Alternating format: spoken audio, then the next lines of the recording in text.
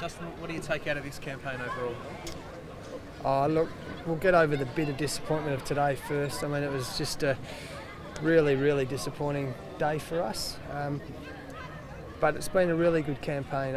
Don't underestimate the injury to Usman Khawaja and Sean Marsh in that first 10 overs against South Africa. We fell 10 runs short of South Africa without one of our premier batsmen, who's been a really important part of the last 6 months and this World Cup. And then obviously Sean, he broke his arm 2 days before, so that put a bit of a dampener on our campaign. But overall it's been really good, hasn't it? We're on top until the last game. Fell 10 runs short and then had a really poor game today, so very disappointing. Does it expose the depth of Australia's talent though, that we can't back up losing one or two players? Oh, look, I think you took Jason Roy out of England's side and it made a big impact. You take your best players out of any team, whether it's cricket or AFL or rugby, it's always hard when you lose your best players. So there's plenty of talent in Australian cricket, no doubt about that. We're seeing that in the Australian A stuff at the moment. I think we're going to play 24 guys in two Australian teams leading up to the Ashes. There's plenty of talent there. We just didn't play as well as we should have today. Justin, when we brought in Peter Hanscom, though, he didn't fire, and there's been a big build-up about him. Yeah, Pete came in for one game. He came into a World Cup semi-final, but he helped us win.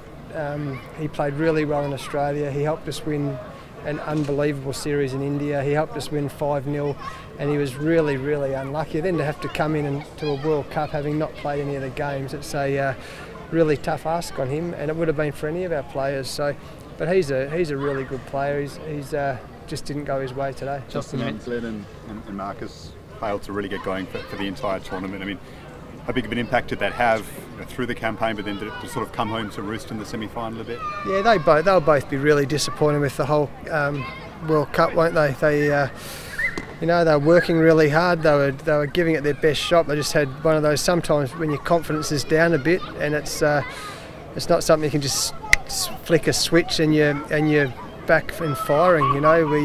We picked the team today. We thought it was the best team that's going to be for the World Cup. They've helped us get to this point.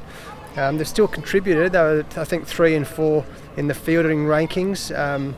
They've had little moments where they've had an impact. So they'll be disappointed. There's a few guys who'll be a bit disappointed. There's been a lot more positives than negatives, I think. Justin, you mentioned the Australia A game. How quickly, mate, do you turn your attention to August 1 right here?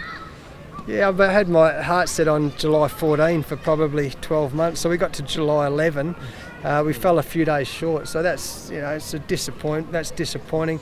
We'd like to be there in 3 days' time. We'd rather be in England's dressing room now. That it's always more fun winning than losing. But we have to turn to it now. We've known this is going to be unprecedented time in Australian cricket, World Cup and then Ashes. So we'll dust ourselves off, recharge our batteries. Probably 6 or 7 guys will be in the Ashes as well. Need to recharge and then start a whole new campaign. We'll take some lessons out of this, but it's another big campaign. Ashes is huge for Australian cricket, isn't it? So, and English cricket. So we'll dust ourselves off and be ready for that. After the campaign is You spoke about a lot of positives. What are those positives? Oh well, the very fact that over the last 6 months we've improved our ranking in one-day international cricket. We were on top of the table before the last game. Some of our players, I think Alex Carey, magnificent. He was the Albert Jacker for us today, didn't he? We'll talk about that for a long time. He's been magnificent. Mitchell Stark's had a huge campaign. The way Steve and David have came back in. I think Aaron Finch's captaincy throughout's been excellent. Nathan Lyon did a good job coming in, and most of the guys contributed. So there's been. So when you're playing as well as we've been playing for 6 months now, there's plenty to draw on and move forward with. Steve and Dave, magnificent campaigns, but they haven't faced a red ball in quite some time. How do they get up to speed? And are there any concerns at August 1 they won't be at the top of their game? Yeah, hopefully they get up to speed like they did with the white ball. Yeah. They're both absolute professionals. They're very talented players. They're great players. So. They'll get back into that, regardless of the colour of the ball. They'll be. They're so professional. They'll be fine, I think. Has Alex Carey done it? Will open the batting on August 1? Not yet. I think it's going to be some real competition. That's why we want to play the 2 Australian teams. and go back to your question about depth, is that what we know for so long in Australian cricket, there's been such cutthroat competition, and that's increased our depth. So to be able to play a game like that, and we won't select the Ashes until the day after that game, there's going to be real competition. So there's, if I was any of the guys in the Australian team, there's good opportunities for guys opening and batting in the top 6, and you know, and the top bowlers as well. Has Alex Carey done enough to? Australia v Australia, right? How will you pick that? Have you just settled on a formula there? Is it the old schoolyard system? We might have a bit of fun with it, but we'll wait and see. We've got a pretty good idea.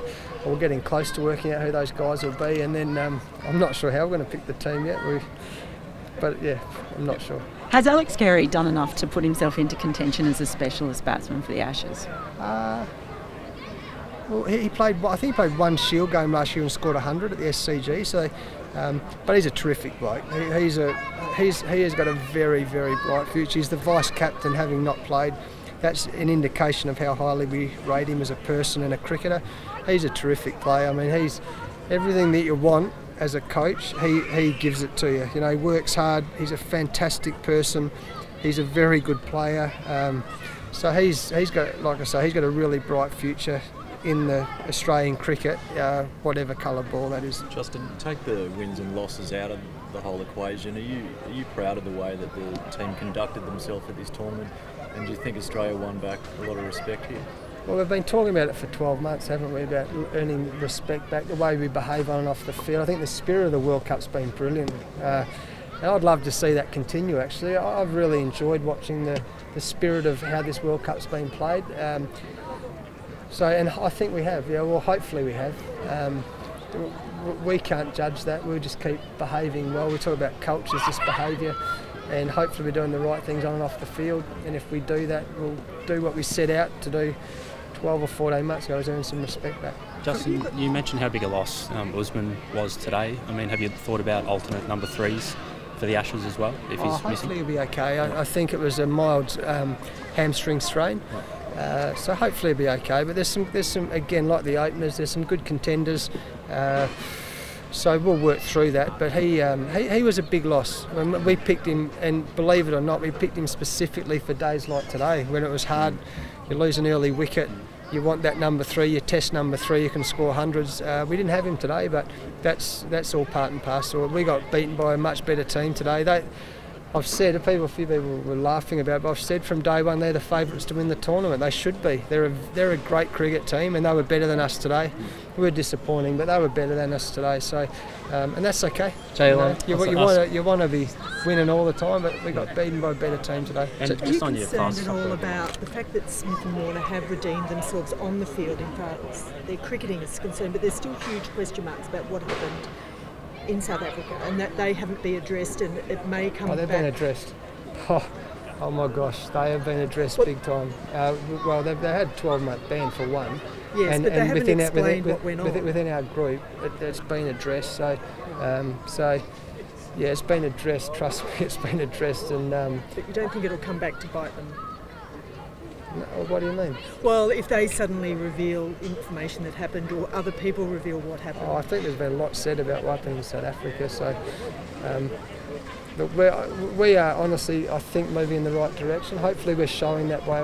The boys have both shown that by their behaviours, not just with their bat. I think they've been really good ambassadors on and off the field. You know, they've been good people on and off the field, and I'm proud of them for that. So what's happened in the past, I mean, we all make mistakes. They made some mistakes. Hopefully they're redeeming themselves. How excited are you over your fast bowlers, Justin? Like, it seems like you got all of them fit. Yeah, it's nice to have them all fit. I thought Jason backed the guys up really well. We've got some, for the Ashes, we've got a number of very good players who are up and running, which is good.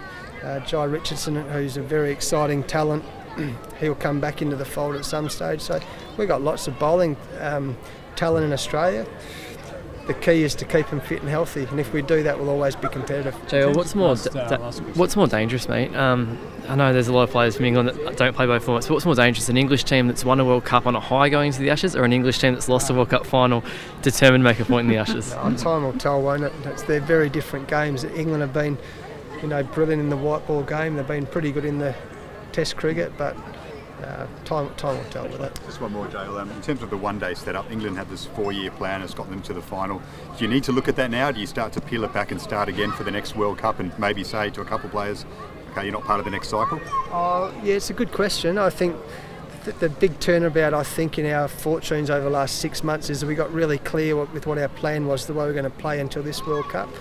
And I mentioned the press conference the other day that's one of the things that David Willey told me, that they'd almost set 4 years ago. This is how the squad we're going to stick with. They obviously made a few little changes along the way, but you build up for that. But we've got lots of other really good competitions and goals to achieve with white ball cricket, T20 cricket. There's a World Cup coming up, and obviously Test cricket. So we're coming from a certain level, and we're making some improvements, but we've still got plenty of improvements to make.